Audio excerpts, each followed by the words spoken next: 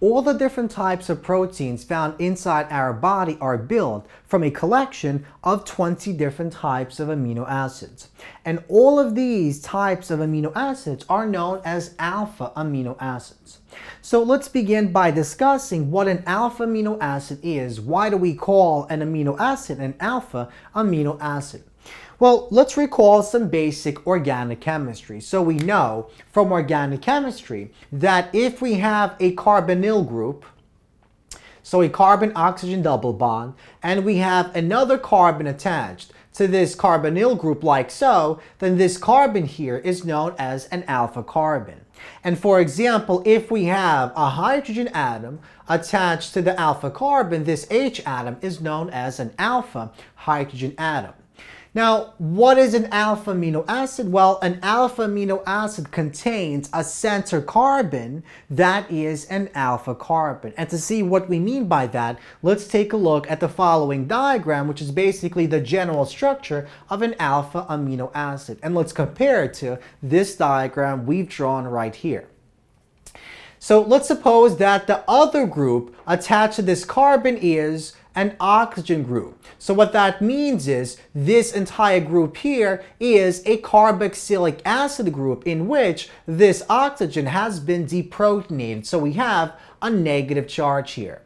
So what an alpha amino acid is, it's basically a molecule that contains a center carbon that is an alpha carbon, and so it contains this carboxylic acid group that has been deprotonated as shown in the following diagram. And not only that, the other group attached to this center alpha carbon is an amino group that has been protonated. Now we'll see why this is protonated and why this is deprotonated in just a moment. So we have this other amino group as shown in the diagram. So let's draw it in the protonated form with the positive charge. And we have one of the other groups is an H atom as shown here. So that's the alpha H atom. And the final group is a side chain group we also call the R group. Now, the reason we call it an R group is because the R group actually differs from one amino acid to another, and we'll discuss exactly what that means in just a moment. So this is what an alpha amino acid is. It contains the center carbon that is an alpha carbon, that is, it is attached to this carbon of this carbonyl group as shown in the following diagram. Now, alpha amino acids usually contain a chiral carbon, and the only exception is glycine, because in glycine, this R group is a simple H atom.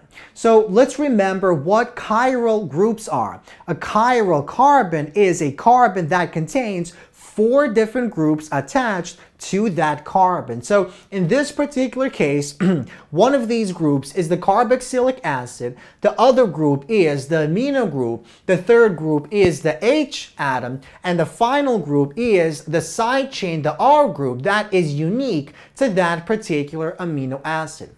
So 19 out of the 20 amino acids are chiral because this R group is not the same as these other 3 groups. But for glycine, as we'll see in the next lecture, this R group is actually an H atom, so glycine is not chiral.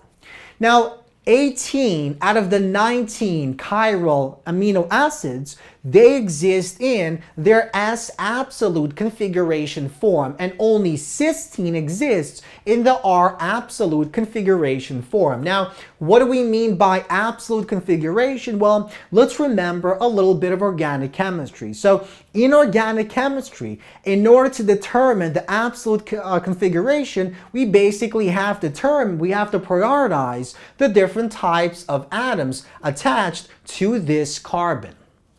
So we have the center chiral carbon, and we basically give these 4 groups a value that ranges between 1 and 4. Now, 1 is that group, that atom, that contains the highest atomic number. So notice that this carbon is attached to a nitrogen, it is attached to a carbon, to an H atom, and to the R group. And usually, this is given a 4, or actually always this is given a 4, this is always given a 1, and usually this is given a 2, and this is given a 3. So this is given a 1 because the nitrogen has a higher atomic number than the carbon, and this R group, which is usually carbon. Now this is given the highest, the 4, because it has the lowest atomic number. And usually this is a carbon, this is a carbon, and then the next atom is a carbon. Here it's an oxygen, so this is a 2 and this is a 3. And so we have 1, 2, 3, and 4. Now, to determine whether it's the R or the S absolute configuration, we basically have to take this molecule, orient it in such a way so that the fourth group, H, points into the board so that we can't actually see it. So after we orient it like so, we get this H group points into the board, and these three groups will point out as shown in the following diagram. So we basically rotate it slightly so that these two are coming out of the board, this is coming out of the board, and this group will point into the board. And so now we have 1, 2, and 3. And we basically have to follow this order, 1, 2, 3, and we draw our arrow, and notice the arrow points in the counterclockwise direction, and that means it's the S. If it pointed in the clockwise direction, that would mean it would be an R absolute configuration. So the majority of the L isomers in our body have the S absolute configuration as shown in the following diagram. Now, earlier I said that this is a protonated version of the amino group, and this is the deprotonated version of the carboxylic acid group. Why? Well, it turns out that the pH of the solution in which that amino acid is in determines whether or not these are protonated or deprotonated. And it turns out that at a neutral pH of around 7, our amino acids exist predominantly in their dipolar form. And the dipolar form is also known as the Zwitter ion form. Now, what do we mean by the Zwitter ion form? So in the Zwitter ion form, this amino group is protonated. It has a full positive charge. And this carboxylic acid group is deprotonated. It has a full negative charge. And so we have a dipolar species. Dipolar simply means we have two dipole moments. So we can basically redraw this diagram in the following way, where this carbon is this center carbon, this orange group is this H atom, this green group is the R atom, this carboxylic acid group contains a negative charge, this amino group contains a positive charge, and so because we have these two separate and opposite charges, this is the dipolar form of the amino acid, the Zwitter ion form. And because the majority of the cells and the solutions inside our body have a pH of around 4, the majority of the amino acids exist in this Zwitter ion form. Now, the next question is, what exactly happens to our amino acid, to the Zwitter ion, if we decrease the pH, make it more acidic, or increase the pH, make it more basic? Well, it turns out in very acidic solutions, if the pH of our solution is, let's say, 1, then because we have so many H ions in our solution, this here will be protonated. And so our amino acid will exist in the following form. It will have an overall charge of +1. This is called the positively charged amino acid species. So at a pH, at a very acidic pH of around 1, this amino acid, and in general amino acids, exist in their positively charged species form. Now, as we begin to increase our pH, we decrease the concentration of the H+ ions inside our solution, and at around 2, this H found on the carboxylic acid group begins to dissociate. It deprotonates, it loses that H atom, and so it gains that full negative charge. So we see that if we continue going higher at a pH of around 4, 5, 6, and 7, our amino acid exists in its Zwitter ion form. That means we have a positive charge here, we have a negative charge here.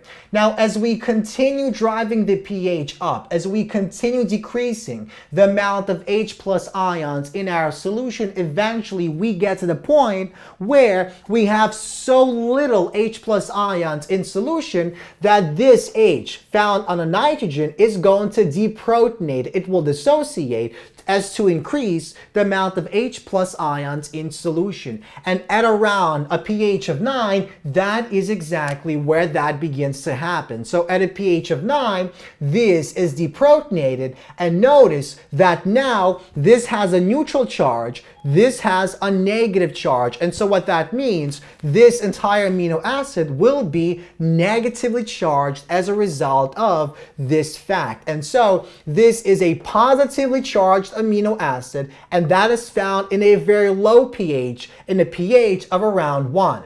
Now in the middle, we have this Zwitter ion form, and at this end, when we are above a pH of 9, when it's very basic, we have a negatively charged species as shown in the following diagram.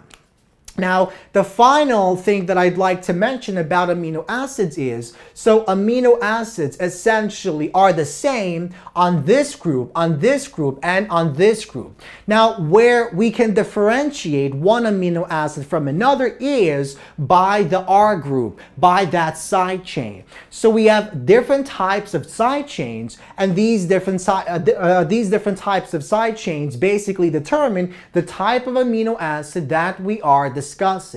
Now, these side chains can basically differ based on their size, based on their shape, based on their structure. They can differ based on the amount of charge found on that side chain, based on the polarity, based on the hydrophobic character, as well as on their ability to create hydrogen bonds.